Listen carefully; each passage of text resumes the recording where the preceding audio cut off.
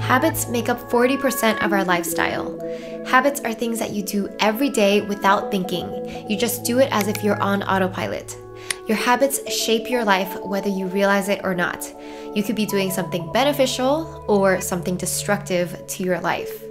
The power of knowing this is recognizing that you can choose to break old habits and build new ones. All it takes is time, patience, and a lot of persistence.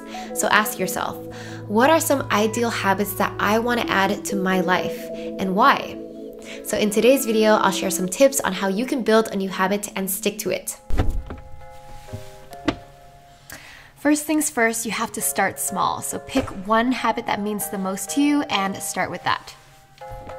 So you want to build up your new habit slowly. Start with once or twice a week, even if that feels like it's too little. If you do more than that, then that's just a bonus. But start small and then eventually build up to daily. I know a lot of us are ambitious and we want to pack like 10 to 15 positive habits in our day, but to not overwhelm yourself, what you want to do is pick 2 non-negotiable habits that you do each day, and anything more than that, just do it weekly or bi-weekly. Don't put that pressure on yourself to do everything every single day. Pick the 2 that are most important to you and start with that. Next is something called the 5-second rule. So you want to physically act on your habit within 5 seconds without even thinking about it. So the idea is if you give yourself too much time to think about whether you should do your habit or not, then you're just going to talk yourself out of it and make excuses. But if you just start doing the action without even thinking about it, then you're not likely to talk yourself out of it. So just get to the action within 5 seconds. You also want to make it super easy and convenient to do your new habit. So set up some might as well conditions to reduce the amount of mental and physical energy it takes for you to do your habit.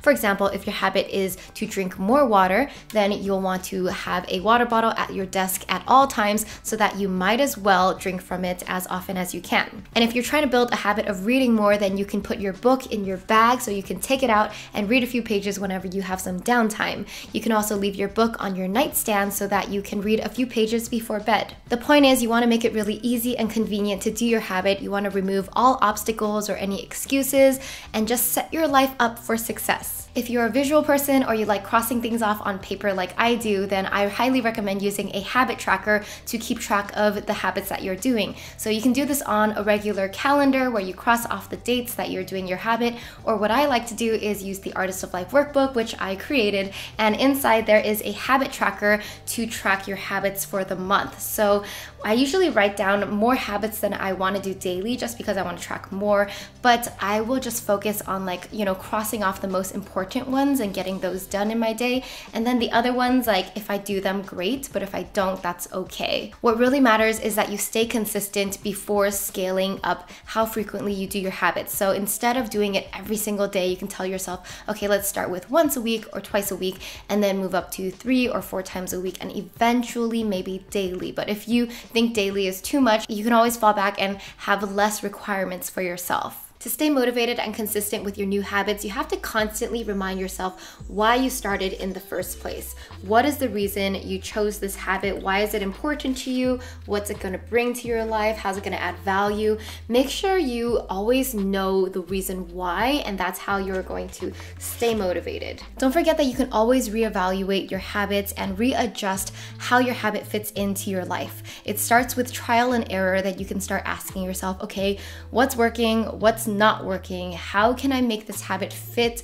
What can I let go? What can I move around? And you just kind of work it out from there. Remember that everything is flexible and fluid. Your lifestyle is completely up to you. Don't be so hard on yourself if you're not super consistent hitting it every single day, because life is life and it's okay. Having an accountability buddy will also help you stay motivated to keep your habit. So you can commit to doing your habit with a friend or announce it on social media. Just put it out there that that you are building this new habit, and it will hold you accountable. I think when other people know that you want to do something, then you feel like obligated, like, oh my God, I have to do it. Another bonus tip is to identify yourself as the type of person that does this habit. So it's kind of law of attraction, manifestation style. It all starts in your mind. For example, what I've been doing lately is I wake up and I wear workout clothes. I got my workout pants on because I tell myself I'm the type of person that works out daily. So the self-talk will go from I'm trying to run a mile every morning to I'm the type of person that runs a mile every morning. You see? Sometimes I'll wear workout clothes and not work out, but I still feel like a workout type of person. The basic idea is step into the mindset and the behavior will follow. In my case, I think this is like step into the behavior. This is step one, and then the habit will follow more easily. And of course, like all things, sometimes we fall, sometimes we get tired, lazy, unmotivated, and we feel like, ugh, why? Like you're disappointed in yourself. It happens. So if you do fall off, let me just say this.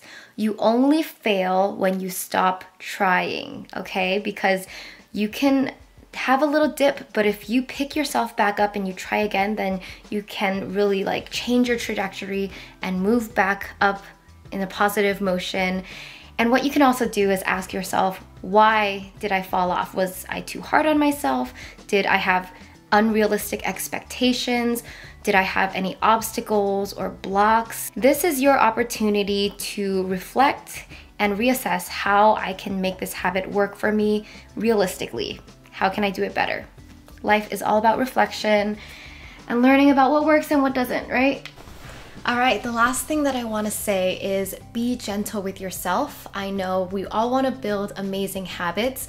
It just takes some time and patience, and you might fall off. You probably will, but it's okay as long as you pick yourself back up and keep trying. So I wish you the best of luck on building new habits to build your new lifestyle. Sending you so much love.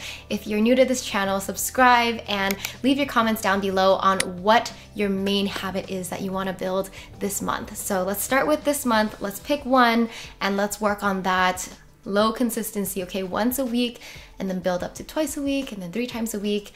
And yeah, let me know. My number one non-negotiable habit is journaling, because that's how I brain dump and get all my ideas, clarify what I want, where I'm going. So that's something that I really make a point to do every single morning, even if I just journal like 1 page or half a page. I think anything is better than nothing. By the way, I recently shared some journal prompts to refresh and reset your life, so I'll link that video up here and down below. And if you haven't noticed, I'm gonna try to do like mini series on certain topics. So I did a spring refresh series, and then this is the start of my habits series. So a series will be like 3 to 4 videos on a certain topic. So we'll do habits, and then after that I'll let you know, or you can find out. So that's it for today. Love you so much. See you next time. Bye.